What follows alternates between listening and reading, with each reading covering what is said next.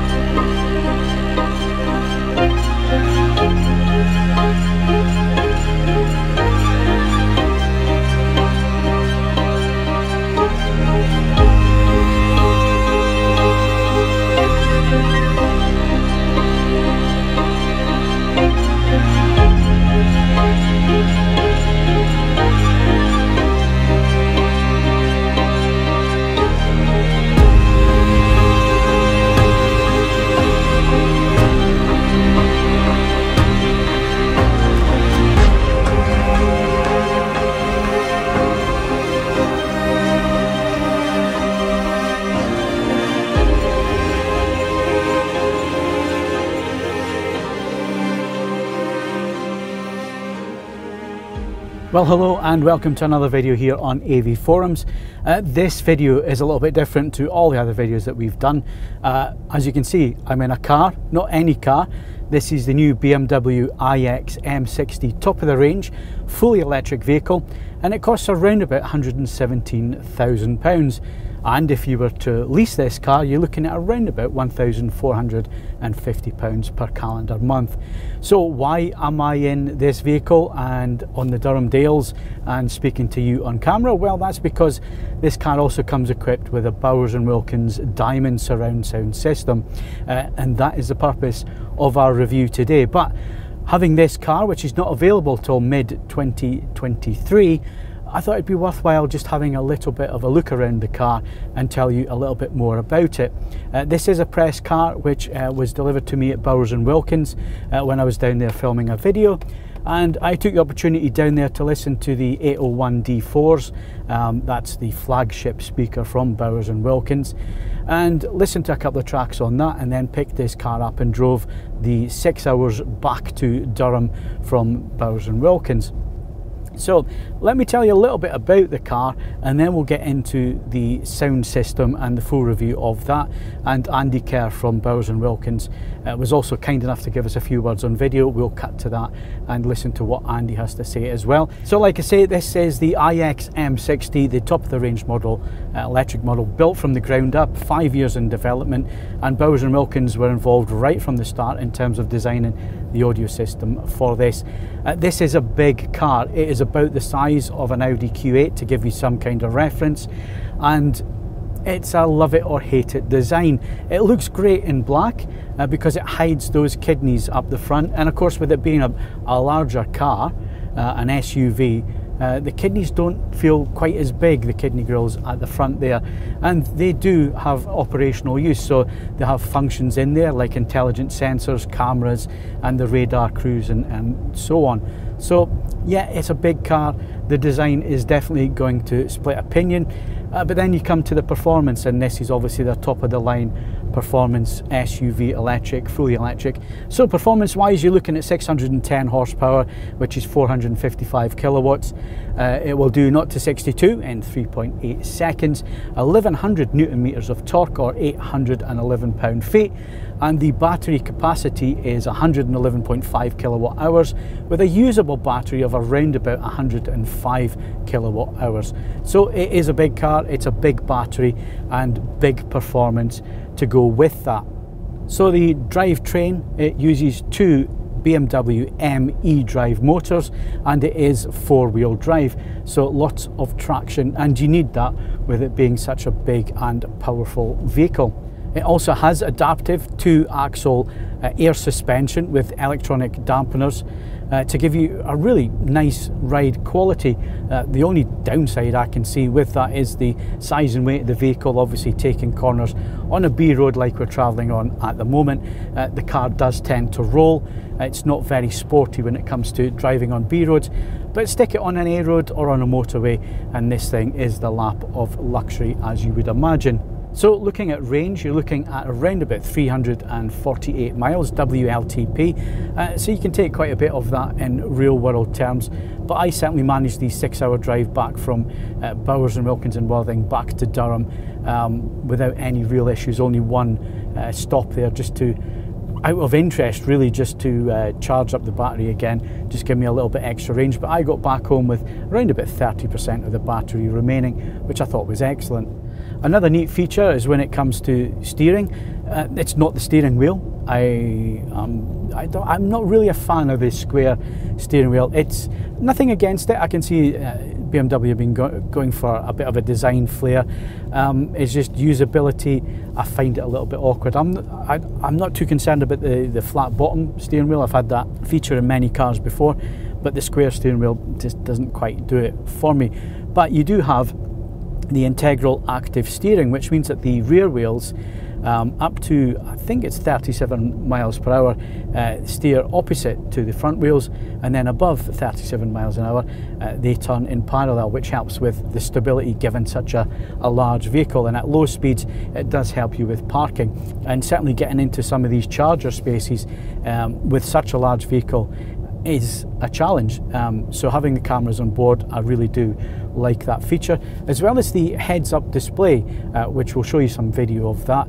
I've found that incredibly useful, especially with the nav that's built in to the system here, the entertainment system here. The navigation's excellent, and it actually puts your information up in front of you, so you don't need to look down at the screens at any point in time.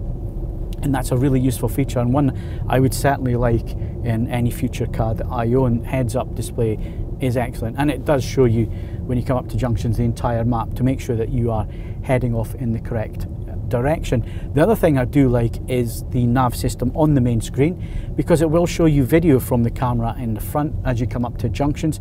So if it's a complicated roundabout or a complicated junction and you're not quite sure which turning it is that the sat-nav is telling you to take, cattle grid, you can look at the screen and it will play live video as you come up to that junction, and it will overlay directional arrows on that to make sure that you are heading for the correct junction or the correct turn off on your roundabout. So I really like that feature, and the tech in this car is fantastic. It's one of the big things for me in here was experiencing an EV for the first time. I am very much a petrol head. I've owned a lot of fast cars, a lot of cars with big engines, and my last 4 cars were all Mustangs 5-litre V8s in various trim levels, the last one being a Mark 1. One of the features I really do like with the EV is the one pedal driving, and it was a feature that I found after or well into my weeks-long loan of this vehicle, and that's to put the drive mode into B. I don't know what B stands for, but if you put it into B, it gives you the one pedal driving option, which is fantastic because I'm coming up to a junction now and I'm just gently lifting off the accelerator and we're getting the regen braking, and it is a true system. It will come as I get up to this junction to a full stop. I can then have a look around, see that nothing's coming, and then just dab the accelerator, and of course you have that instant torque which electric is well known for, and we're going to demonstrate that in a second. So yeah, I really like that feature as well and think it's an important one for EVs.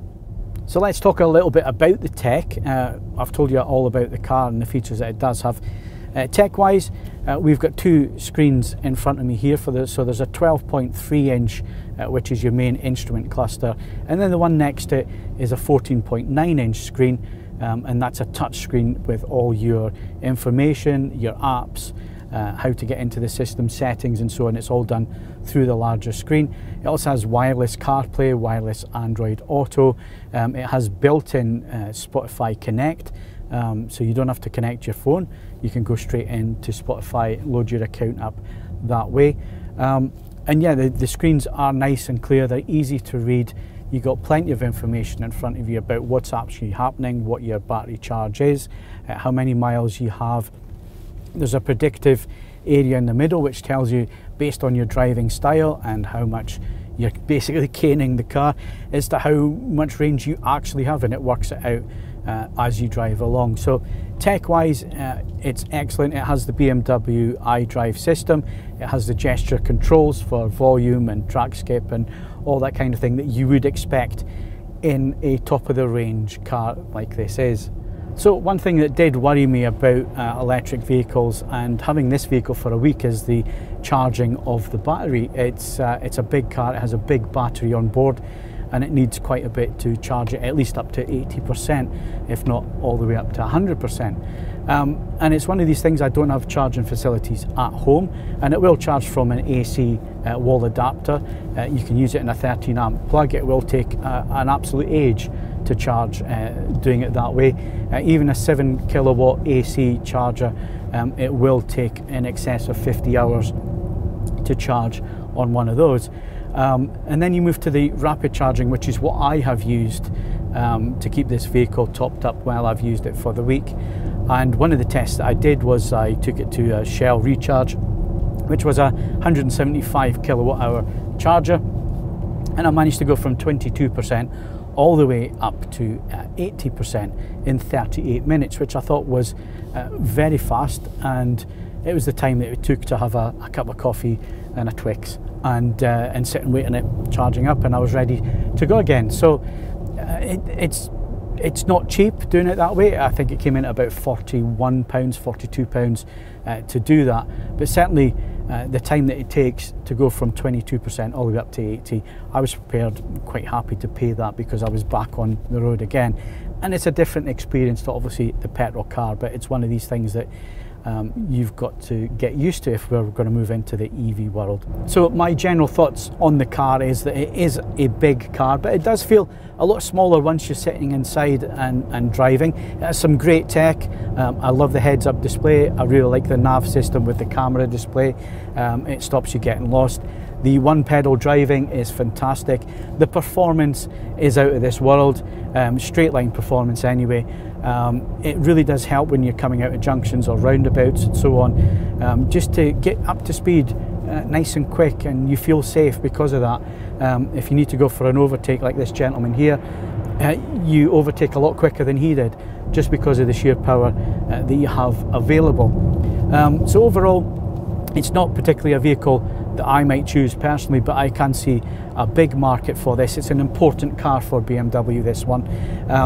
It will be an executive model, it will be on a lease, it will be a company car, but boy will it be a company car to have, because it really does feel like the lap of luxury sat here. And of course the main event in this is the Bowers Wilkins audio system, and the main reason why we have this car for review today. So before I give you my thoughts on the Bowers Wilkins sound system, let's catch up with Andy Kerr from Bowers Wilkins. I sat down with him before I picked the car up and asked him all about this system and how important it is for Bowers. It's one of the most sophisticated systems we've done yet. It's got multiple drive units, in fact a total of 30.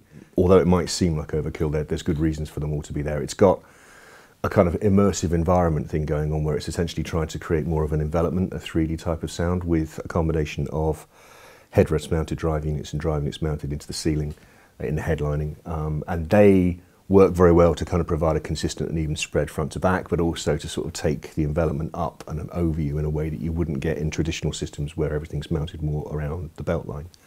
It's that normal belt line kind of configuration is kind of more classically what we've done. So it's a left, centre, right, and LCR array across the front of the dash, with a pair of diamond tweeters here and here. Again, relatively well placed, quite high up. An aluminium dome tweeter here. And then the primary drive units are the aramid fibre. You might call it by another name. It's not our continuum cone, it's an aramid fibre cone. And that's not because of any lack of desire to move towards a continuum cone on BMW's part. It's just at the point in the development cycle when that car was being worked on, that was the transducer that they still used. That's complemented by additional low frequency drive units in the doors, and then it's got dedicated subwoofers. But again, because of the size of the cabin, and also because of the opportunities that are afforded to us by the fact that it's an EV, and therefore it hasn't got a transmission tunnel, we've able to get decent sized subwoofers under each seat. So there are 2 at the front and 2 at the back, so 4 total, 4 8-inch units, complementing the rest of the sort of primary array and giving you a very consistent front to back kind of experience. When you go in a lot of cars, hopefully not necessarily ours, but a lot of cars, what you tend to find is that the low frequency is either more towards the rear of the vehicle or somewhat disconnected with what's going on from the front of the vehicle. Here, one of the things you'll notice is the bass presence is very consistent through the cabin, and that's because of the way the drive unit's been placed, but also because the low frequencies are actually across the whole length of the architecture, not just in one particular location, like, for example, a wheel arch. So it's a pretty sophisticated system. It's got a fair amount of power. We don't really dwell too much on power because it's not necessarily the be-all and end-all. It's over 1600 watts total across all of those transducers, but the more relevant thing is because the system's really well sorted and the drive units are well placed, you're getting a very consistent and very transparent sound, and also a very powerful sound because the cabin's so well sorted, the structure of the drive units and the doors kind of complement each other, so the system doesn't rattle, it doesn't vibrate, the car's hyper stiff, I mean it's built that way, and you really feel that when you play it. There's a sequence that we use as a demonstration sequence, and it's been written into the car, into the head unit, so when you first fire it up, and I'm sure you'll have a go at it, you can choose various audio modes, you can adjust things as you so wish, but if you put it into the studio mode, the flat mode that we tend to prefer to tune to, there's a button there that allows you to essentially experience the system, and it's encoded in 5.1 FLAC, and it will play a bit like a THX trailer or a Dolby Atmos trailer. It will play about 1.5 minutes, which kind of showcases all of the different capabilities of the system, including the power of the low frequencies, but also the sort of immersion and the height effects and stuff as well. And it's a pretty good showcase, if you like, of what the system has to offer. The other great thing about it is you can use a huge variety of sources to kind of gain access to the content that you want. So it uses Android Auto, it uses CarPlay, it will connect to either of those very easily and wirelessly if you want. It has USB-C, so it will pull content from thumbnail drives if you want to pull content that you've got already. It will support up to flat quality, which is good, and it's also got embedded Spotify in the head unit directly. So assuming you want a combination of convenience and performance, you can do whatever you want. There's access to everything, and it's a great opportunity for you to kind of fully explore the potential of an audio system rather than just have it going on in the background while you're concentrating on the driving. So as you can see, Andy and the team at Bowers Wilkins are very proud of what they've put into this vehicle.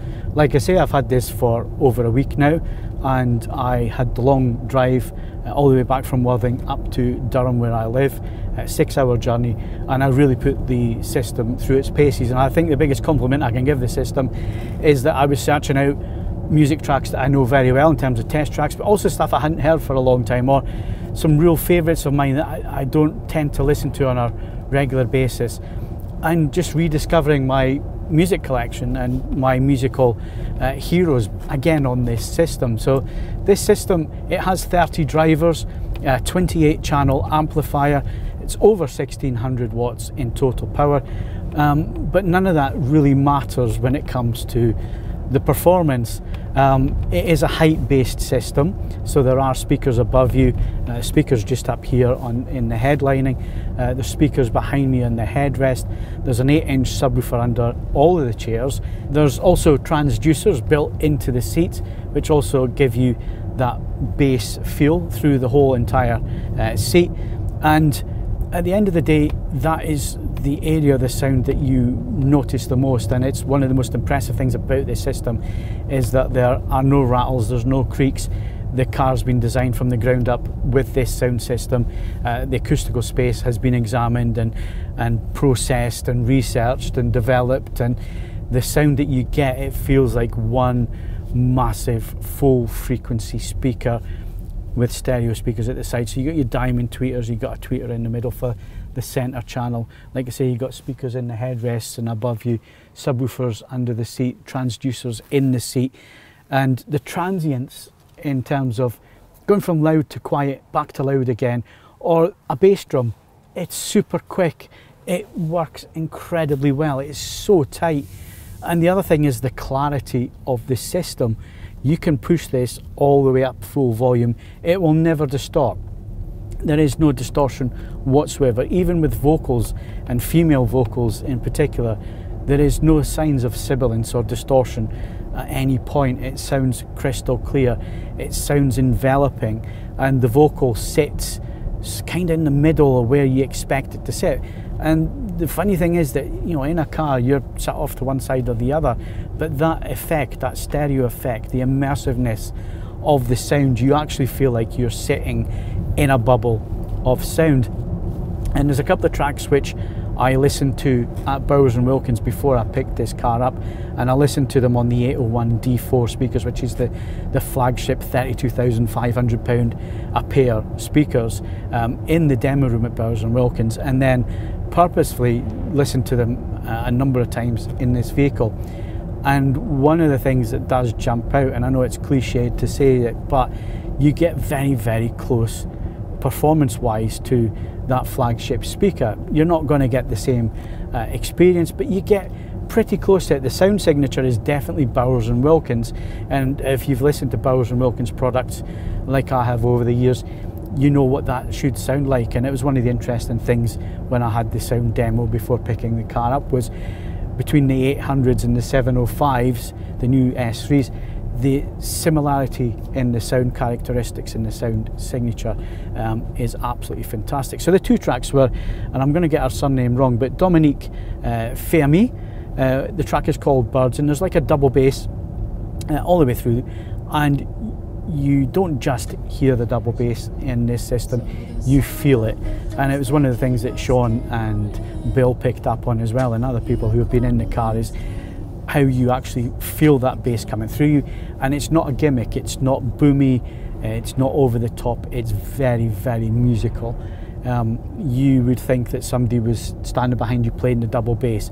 That's how involving this system is. It's utterly compelling, and it's hard to get across, and you just can't get across on camera what that actually feels like. And like I say, you feel the music, you feel that bass, and it's phenomenal. But it's not just the bass, the treble, the higher frequencies, the mid-range, it's all crisp and sharp and fast, and what you would expect from an incredibly high-end speaker.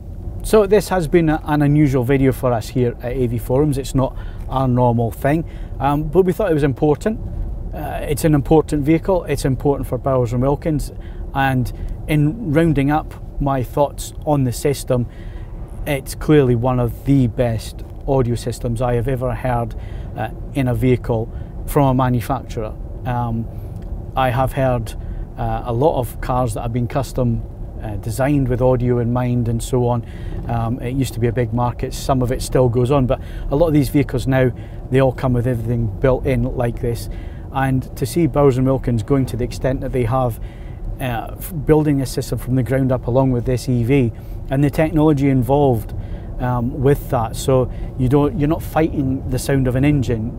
It's an EV, you don't get that, you only get the road noise from the tyres and the wind, and being able to cancel that out and have your sound quality as crisp and as clear and as dynamic as it is in this vehicle is phenomenal. And it's the fact that you also feel the audio, even at low volumes. It's not gimmicky, it places you right in the middle of your music. And like I say, it's one of the best, if not the best, systems I've ever heard in a vehicle. The dynamics are absolutely stunning, the clarity is absolutely stunning, and if you are lucky enough to be in a position to order an iX, whether it's the M60 or one of the other models, tick that options box. Tick the options box for the Bowers Wilkins sound system, because you will not be disappointed. You don't have a roaring V8 up front, you're in an EV, so what's the next step? Have a world-class hi-fi system in your car. And I'm not going to like giving this car back, not just from the luxury point of view and having this luxury motoring and an EV and experiencing all that, but the sound system as well. I just know that it's going to be a long time before I have a sound system in a vehicle that sounds as great as this does. And that is my opinion. Bowers Wilkins are not paying me for this. I do appreciate the fact that I've been loaned this vehicle, but the opinions here are all my own, which you would expect from me and from AV Forums, and I'm genuinely, hand on heart, this is one of the best audio systems in a vehicle I've ever heard, and if you ever get a chance to hear it, then please do.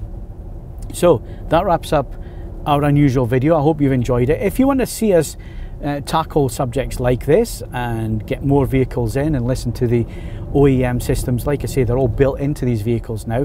If you want us to explore that, find out which ones are the best, if it's worth ticking that options box when you're ordering your new vehicle, then do leave your comments in the description and the comment section below.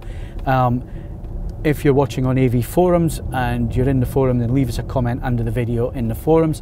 Leave us your feedback. Let us know if you want us to do more of this, and I'm sure we can push the manufacturers to loan us the vehicles so we can put them through their paces. But I think BMW are onto something with this car. It's going to be an important car for them in the luxury executive market space that it's aimed at, and the sound system from Bowers Wilkins, they need to be congratulated. It's one of the best, if not the best, audio system I've ever heard in a car, so well done. So thank you very much for watching. If you've enjoyed this, then please do consider subscribing to the channel and leave the video a like, and we'll see you in our next video.